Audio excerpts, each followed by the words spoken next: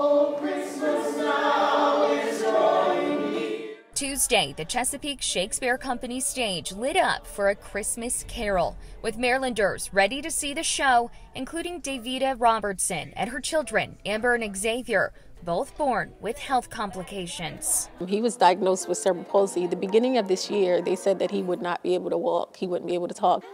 The single mother says though she's graced with the opportunity to care for her little miracles, life can get overwhelming. Their parents are fighting this battle, and they're fighting this battle for months and years.